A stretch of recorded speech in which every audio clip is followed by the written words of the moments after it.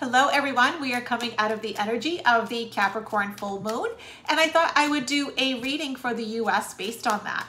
So the first card is for what is the energy of this full moon for the US?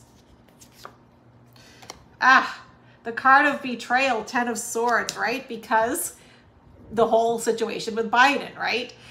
Number 2, what is something that we've accomplished that we can be proud of? Okay, so the moon. So things that were in the dark are going to be coming to the light. What area should we be paying more attention and focus to? The smug merchants.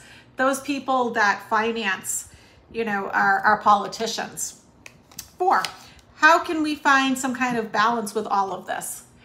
Knight of Swords. We need to take more action.